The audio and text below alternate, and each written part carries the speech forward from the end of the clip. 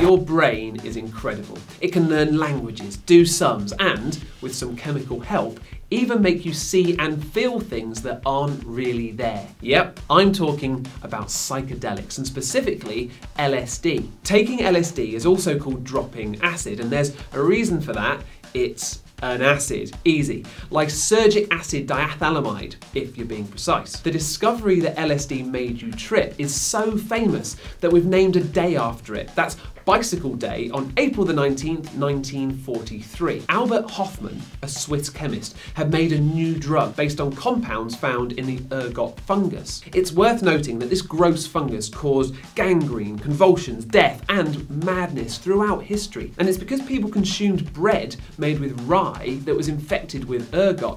In fact, it's thought to be the cause of accusations of witchcraft. Hofmann had felt a little strange after working on his new ergot-based drug, so sensibly, he decided to take 1/4 milligram of it and see what happened. His bicycle ride home was strange and terrifying. He believed he couldn't move and that time had stopped. Then, when he got home, his next door neighbour had become a witch, and he found that, as he said, a demon had invaded me and taken possession of my mind, body and soul. Still, he woke the next day apparently feeling amazing and dedicated the rest of his career to studying mind-altering drugs, hoping that they could be used in psychiatry. So, what made him feel what he felt? LSD is a powerful hallucinogenic. It can make you see and hear things that aren't there.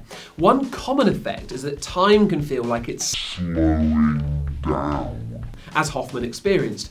You might also see kaleidoscopic visual imagery, feel changes in your body image, and have mystical type experiences too. All of this is going on inside your brain. And LSD is actually incredibly free love about the whole thing. It affects tons of your nerves' receptors, including dopamine receptors, adrenergic receptors, and serotonin receptors. That last one is particularly interesting, especially for hallucinations. Serotonin appears elsewhere in the body, but as a neurotransmitter, it's got a big role in the brain, where it's involved in your mood, feelings, and sleep patterns. The receptor involved in making you hallucinate is a type of serotonin receptor called 5-HT2A. Now, these 5-HT2A receptors are found in your brain, where they play a big role in the visual cortex, hence the weird, trippy visuals. But interestingly, they're also found in your gastrointestinal tract and your circulatory system too. Now, if I'm honest, science doesn't really understand exactly how LSD acts on these receptors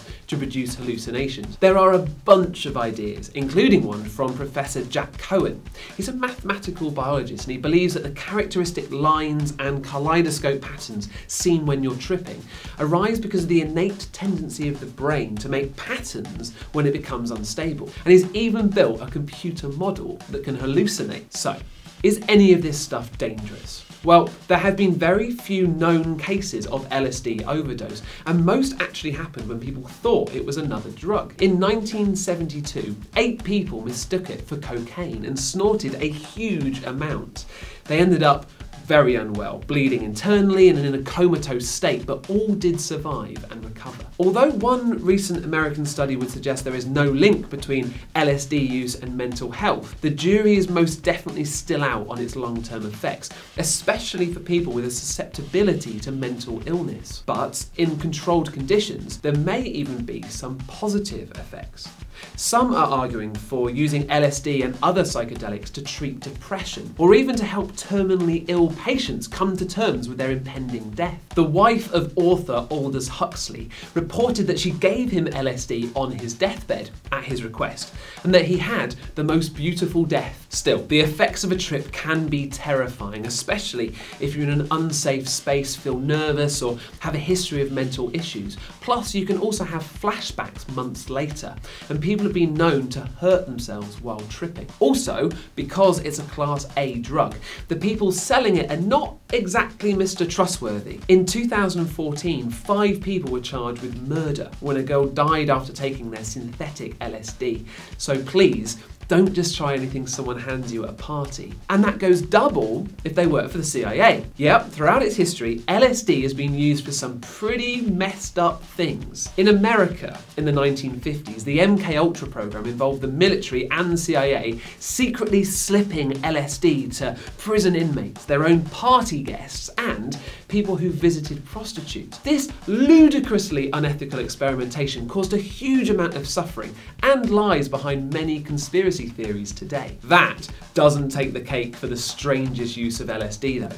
For my money, that would be the 1962 elephant on acid experiment. They gave Tusco the elephant 297 milligrams of LSD, an enormous dose. He reacted badly, and while they were trying to calm him down, the researchers managed to kill him. Poor Tusco. To end on a happier note, you might be pleased to hear that researchers at Imperial College London have completed the first modern imaging study into the effects of LSD on the brain, and a crowdfunding campaign to complete the research raised double its original goal. Now that sounds like a better way to look in the mind. No psychedelics required. Oh, bonus fact. Talking of animal antics, good one to leave you with. Although LSD has a long association with Alice in Wonderland and white rabbits, rabbits are actually the animal that is most sensitive to overdosing.